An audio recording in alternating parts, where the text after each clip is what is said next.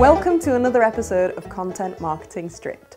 This is a show to help you plan, create and promote content to help you market your business. And here we like to focus on the basics. So it's about getting a real solid understanding of your audience, knowing the key benefits of your product, and then understanding how to take that information and create compelling content that your customer actually wants to read. It's about creative and strategic content marketing, not crazy content marketing.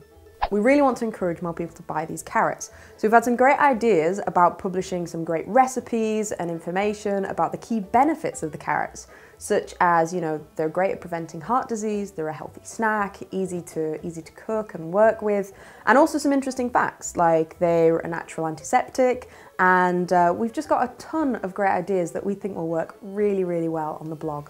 Or we can take all those great ideas and we can synergize it globalistically in a song. Get your sexy carrots, everybody's eating them. They're antiseptic, don't be skeptical. They heal your heart and be a nighttime optical aid. I hate my job. As a business, you want to create content that your customers actually want to read.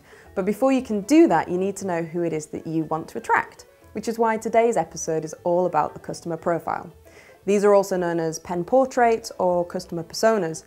Generally speaking, it's an outline of the characteristics of your customer. It might include their age, their location, it might include their job, their background, and some of their interests. Depending on your business and depending on your content marketing strategy, it could be something as simple as a one-page outline document, or it could be an in-depth report that covers several personas of people that you want to attract. Now, before you create any content for your marketing, it's a good idea to look at your customer profile just to remind yourself of their needs and interests. Because when you live and breathe your business and you sit down to write a blog post, it might be that your business is foremost in your mind rather than your customer. And you see, your marketing content is really like having a conversation with a prospective customer. And just as in social situations, you're always a lot more persuasive when you can really focus your attention on the person you want to attract the most. So what brings you to the conference? Me, I had a talk that was accepted, which was really funny because a lot of people didn't have their talks accepted. I don't know if you saw it earlier, it was amazing.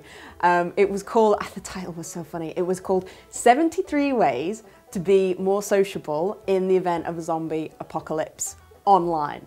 And they must have loved it because obviously they picked it and made me talk. And it was really funny because I got up on stage and I was like, okay, just be gentle with me because I've never spoken on stage before.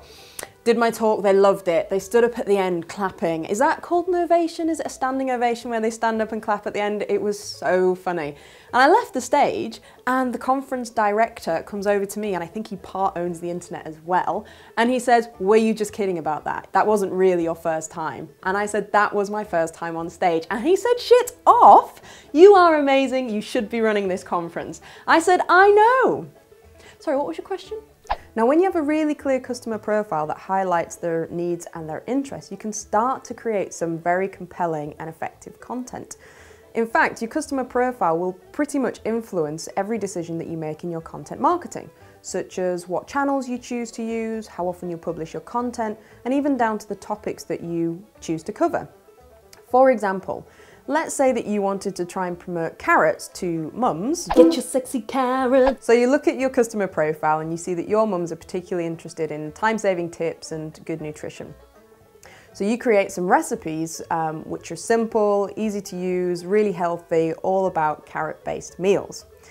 Now that's going to be interesting to that particular audience, but your content topics would probably be a little bit different if, say, you were trying to sell the same carrots to an Edwardian aristocrat.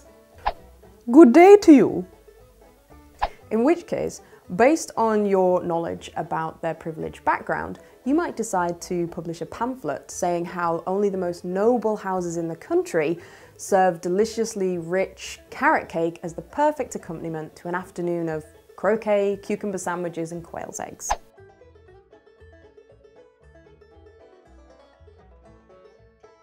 So you can see how knowing bits of information about your customer profile can really change the direction that you take in your content marketing. So how do you start piecing together this information for your own customer profile? Well, the sheet that you can download on my site should help, but there's three main areas that you want to start thinking about.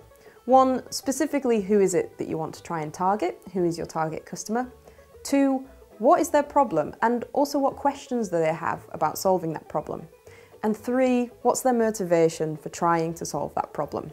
As I mentioned, the sheet's going to help you start plotting these answers together. So go, download that. Next week we'll be looking at how you take that information and start actually creating content for your marketing. So share this video with your friends, subscribe if you want to know when the next video is up. Until next time, keep believing.